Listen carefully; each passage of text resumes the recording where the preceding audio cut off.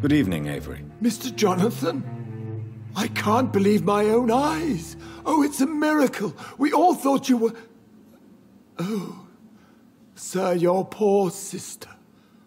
What a tragedy. I know, Avery.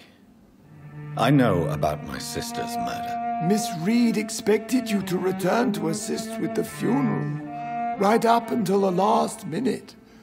Where have you been, Mr. Jonathan? We needed you here. How is my mother? Not well, I'm afraid, sir. Miss Reid is very fragile since the police brought her back home. The police? What happened? Miss Reid was found walking in the streets. She kept saying she had spoken with her son and daughter. She's resting now. Has she received appropriate medical care? I'm taking care of Miss Reid myself. Hospitals are so overwhelmed by the epidemic that they can only accept patients infected by influenza.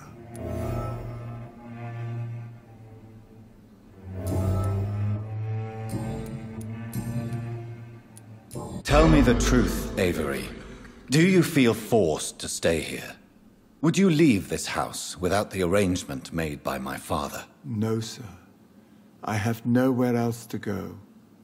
And I promised your father I'd take care of his family as long as I lived. This house is dead, Avery. There is a curse on this family. You really should consider leaving. If only you could have been here sooner or more often. Maybe this house would not be that empty. But you're here now, sir, so my task is not over. You have served this family extremely well, Avery. Your support during these terrible times is much appreciated. Then I will stay. All I ask is that you take care of my own funeral if I die before the end of the epidemic. No mass grave, please, sir. Goodbye, Avery. Please watch over my mother until I return. Of course, Mr. Jonathan. But please return as soon as possible.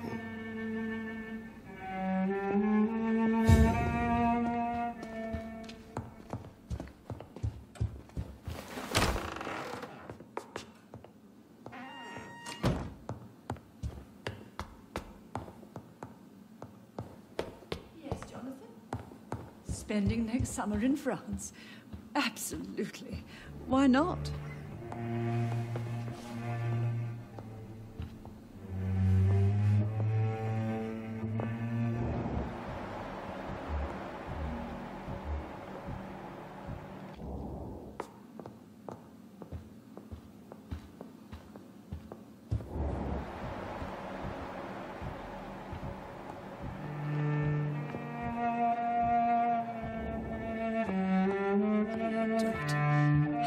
Tonight. Mother, good evening. Jonathan! Is it you? Where have you been, my prodigal son? I'm right here, Mother. I'm finally home. Yes, for this son of mine was dead and is alive again. He was lost and now found. But where is your sister? Where is Mary? Mary? She is gone, Mother. I know she's gone. The question is, when will she return as you have? I miss my grandson so much. It's been days since their last visit. Goodbye, Mother. Try to rest now. Goodbye, son. Please come back soon.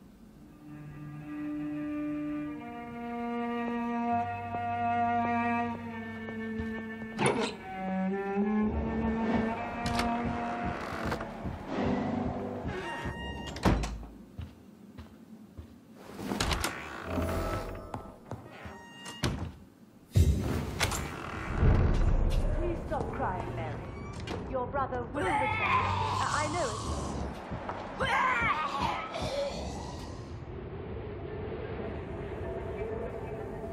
it. Your father and I have spoken about your fiancé, Mary.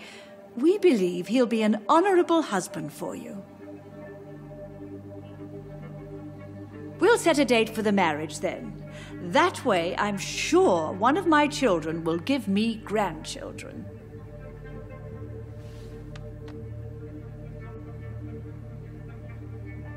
I understand your thirst for knowledge, Jonathan, and your father and I are proud of it. But you are not that young anymore, my son. When will I meet your soulmate?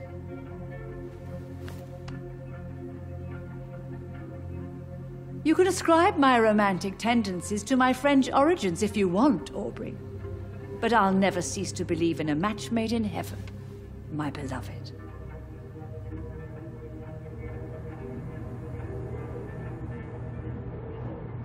I really wish you could meet her, Mother. You would love her.